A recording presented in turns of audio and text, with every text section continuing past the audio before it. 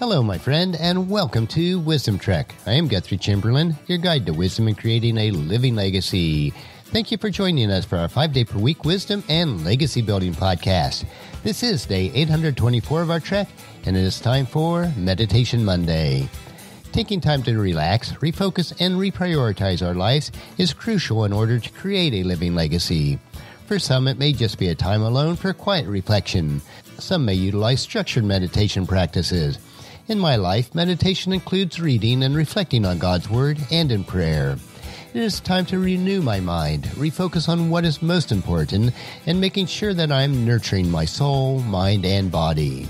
As you come along with me on our trek each Meditation Monday, it is my hope and prayer that you too will experience a time of reflection and renewing of your mind. We are broadcasting from our studios at the Big House in Marietta, Ohio. Fear is all around us. The news media and their commentators are constantly bombarding us with bad news. Politicians make us feel like the opposite political party is driving our country to the brink of destruction. Unfortunately, even well-meaning preachers and religious teachers focus on all the bad things that happen instead of the good. It is no wonder why our world is driven by fear and anxiety. In today's meditation, let us explore what Jesus taught about fear. We will learn to don't let fear intimidate you. People are afraid of many kinds of things. That is why one of the most frequent commands in Scripture is, do not be afraid. It is also a command that Jesus gave several times to his disciples. Fear is a real issue for people in our fallen world. The Father sent Jesus to deal with fear and to defeat the power behind our fears. To defeat the devil, he uses sin and death to keep mortals enslaved to fear. The writer of Hebrew describes Jesus' role in defeating the devil and his power to use death to enslave us in fear. Hebrews chapter 2, verses 14 and 15. Because God's children are human beings, made of flesh and blood, the Son also became flesh and blood. For only as a human could he die, and only by dying could he break the power of the devil, who had the power of death. Only in this way could he set free all who have lived their lives as slaves to the fear of dying. In today's meditation, we are on a journey with Jesus to Jerusalem as we read from the Gospels in these devotionals. When Jesus' journey to Jerusalem is complete, he will have died for our sins, he will have been buried, and he will be raised from death to life to conquer hell, giving us a glorious life beyond death. The Apostle Paul says it this way in Romans chapter 7, verses 24 and 25.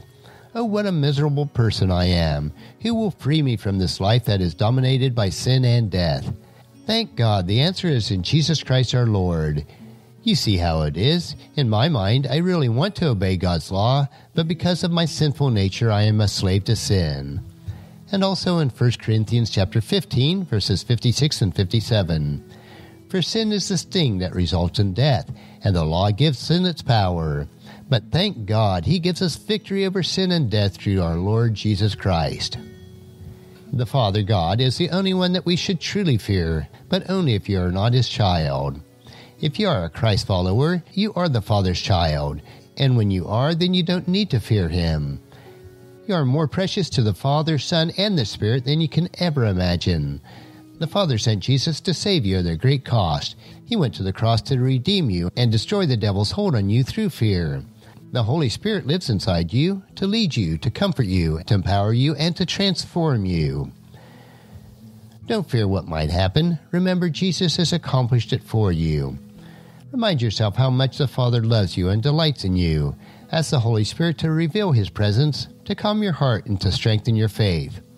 Then when people ignore, mistreat, ridicule, threaten, or even hurt you, you don't have to be afraid. Remember the promise that Jesus made to you as he discusses all the issues in the verses below. Before reading the scriptures, let me ask you these questions, though. What do you fear? Will you let Jesus help you with that fear? Will you let the Holy Spirit empower you and lead you from that fear? Will you let the Father remind you how precious you are to him? So now let's listen to Jesus' words of promise that Luke gives to help you to overcome fear in the face of hardship. And this is taken from Luke chapter 12, verses 1 through 12. Meanwhile, the crowds grew until thousands were milling around and stepping on each other. Jesus turned first to his disciples and warned them, "Beware of the yeast of the Pharisees, their hypocrisy. The time is coming when everything that is covered up will be revealed, and all that is secret will be made known to all. Whatever you have said in the dark will be heard in the light, and whatever you have whispered behind closed doors will be shouted from the rooftops for all to hear. Dear friends, don't be afraid of those who want to kill the body. They cannot do any more to you after that. But I tell you whom to fear. Fear God, who has the power to kill you and then to throw you into hell. Yes, he is the one to fear. What is the price of 5 sparrows? 2 copper coins? Yet God does not forget a single one of them. And the very hairs of your head are all numbered. So don't be afraid. You are far more valuable to God than a whole flock of sparrows. I tell you the truth. Everyone who acknowledges me publicly here on earth, the Son of Man will also acknowledge in the presence of God's angels. But everyone who denies me here on earth will be denied before God's angels. Anyone who speaks against the Son of Man can be forgiven, but anyone who blasphemes the Holy Spirit will not be forgiven. And when you are brought to trial in the synagogues and before the rulers and authorities, don't worry about how you will defend yourself or what to say, for the Holy Spirit will teach you at that time what needs to be said. Well, that'll end our meditation for today. Next week, we will continue our check on Meditation Monday as we take time to reflect on what is most important in creating our living legacy. On tomorrow's trek, we will explore another wisdom quote. This 3-minute wisdom supplement will assist you on becoming healthy, wealthy, and wise each day. And thank you for joining me on this trek that we call life. Encourage your friends and family to join us, and then come along with us tomorrow for another day of Wisdom Trek, creating a legacy. If you'd like to listen to and the past 823 daily treks or read the Wisdom Journal, they are all available at wisdom-trek.com. You can also subscribe at Apple Podcasts and Google Play so that each day's trek will be downloaded to you automatically. And thank you so much for allowing me to be your guide, your mentor, but most importantly, I am your friend as I serve you through the Wisdom Trek podcast and journal. And as we take this trek of life together, let us always live abundantly, love unconditionally, listen intentionally, learn continuously, lend to others generously, lead with integrity, and then leave a living legacy each day.